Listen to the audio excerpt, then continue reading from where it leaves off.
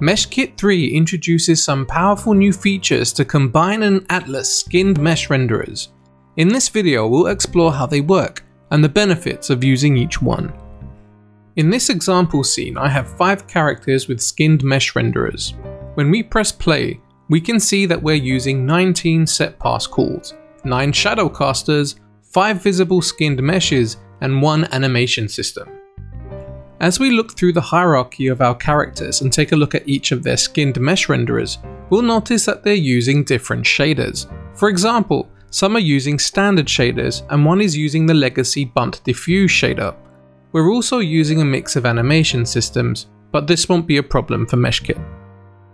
So to get started, we have to allow MeshKit to set up a custom component on our game object to handle the process.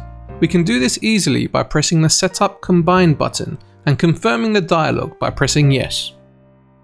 We can now choose between the 2 combine modes available for skinned mesh renderers. The first mode combines the meshes and uses a material array.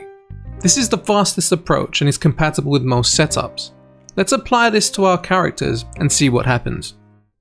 This mode has created a new renderer, a new mesh and an array of the old materials accessing each of its submeshes.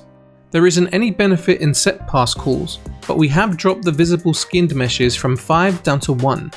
As you can see, this approach focuses on optimizing the overhead of animations.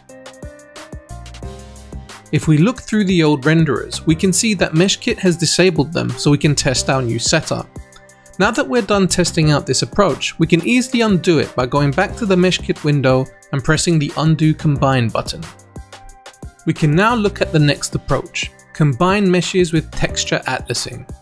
This approach allows us to not only combine the meshes of these characters, but also to combine all of their textures into a single texture atlas, which will also be optimized for set pass calls as well as animation overhead. The first thing we need to do is tell MeshKit which shader texture properties we want to combine. MeshKit makes this easy by offering us a quick setup drop-down list with common setups we can customize. I'll start with the basic standard shader template. You'll notice that it has now populated the list with the core texture properties used in the standard shader. On the left is the name of the texture property, and on the right is the default texture MeshKit should use if it's missing on one of the objects.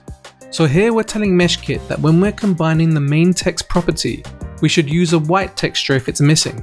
For the bump map property, we should use a normal texture.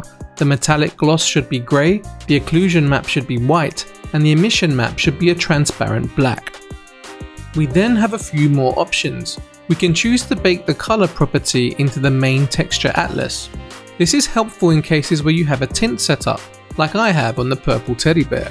This will ensure it is baked into the bear's portion of the atlas without affecting the other objects. Finally, we can limit the size of the texture atlas. For best quality, we can choose 8192, although this will use more texture memory. Finally, we need to set a location to save the assets by clicking the Set Saved Asset Folder button. We need to make sure it's located somewhere inside of the Assets folder. After that is complete, we can easily find our assets by clicking the Show Saved Asset Folder button. Let's go ahead and combine our characters and see what happens. MeshKit automatically scans the needed textures and changes its format to make sure they're set up correctly. After it's finished building the atlases, MeshKit restores the textures back to their original settings. Quick tip, it's a good idea to turn on local asset caching in your project to speed this process up. Now that MeshKit is done, we can see that the new skinned mesh renderer has been created with a new mesh and a single new material using all of the new atlas textures. Let's press play in the editor and check out the stats to see what improvements have been made. As promised, MeshKit has not only lowered the visible skinned meshes down from 5 to 1, but now our set pass calls have been reduced from 19 to 13, a huge performance boost. Once we're happy with our setup, we can even remove all of the inactive renderers that are no longer being used. At this point, MeshKit doesn't need them to work. Even though our characters are using a single renderer and a single material, we can still move them independently in the scene and control their animations. As the final result of this workflow is a single material and shader, it isn't optimal to use this mode to combine vastly different kinds of shaders. The previous workflow would have been better in that case. It's also worth checking the documentation to learn more about the benefits and limitations of each of the two workflows. When we're done, we can finalize the changes by removing the custom setup component. We can simply press the Remove Setup button and accept the prompts to do this.